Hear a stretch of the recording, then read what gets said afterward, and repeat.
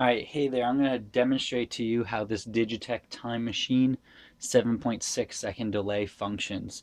So what I've got here is my electric guitar, which is plugged into the back of the unit, into the input here, all the way to one end, and the output will be going into the amplifier that you see here, so that you can hear everything. Now what I'm going to do is I'm going to position the camera so that you can see everything that I do on the machine as a demonstration. Okay, so you just got a nice E chord here. First thing I'm going to do is turn on the effect all the way here on the right, or I guess to you it looks like the left. Anyway, click that on here, and so I have this set on flange, so you're going to hear the flange effect now. What you're going to hear is you can change the speed of it,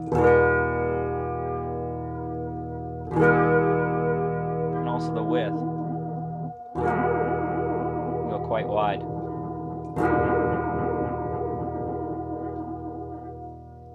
Or narrow.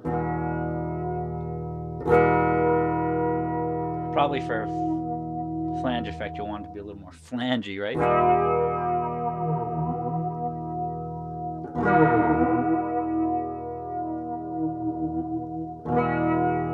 Cool. Anyway, so the next effect that you have is a chorus right here. So I'm going to change these speed and width settings to be more appropriate for a chorus.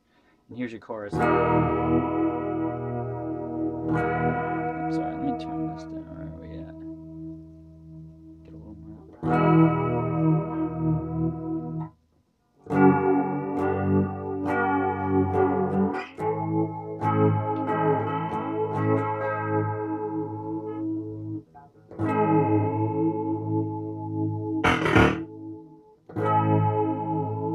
Cool, anyway, so that's the chorus.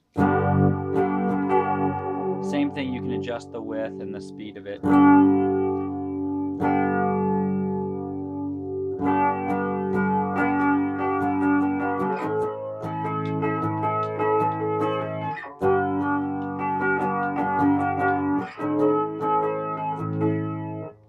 And you've also, for each of those options, you can still use the delay time, so that's going to make things a little wacky.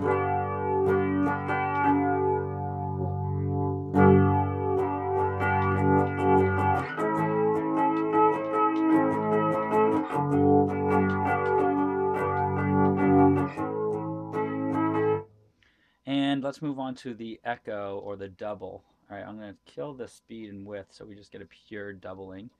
So you'll see here sort of like a slapback type thing. I'm not going to be, the delay time can be just the echo.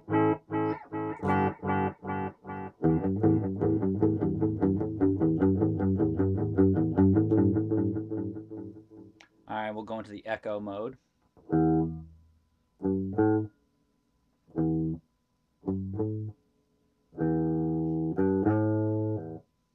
Let's get that working.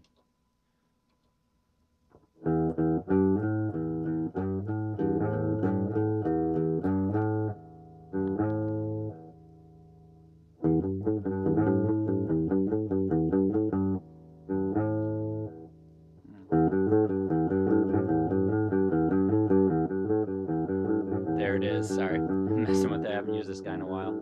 You've also got a trigger here for sampling. Now to switch between sample and delay mode, you'll have to flip this toggle here. As I mentioned, the end of it snapped off, so I can usually just use like a screwdriver or something like that to just pop it back the other way.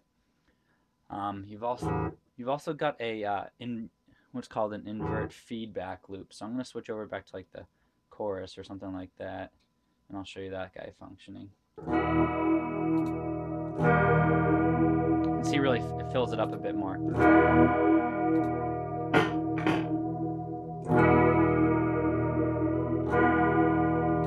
And I'm not sure how to completely use that one. I also mentioned that this knob is a little scratchy.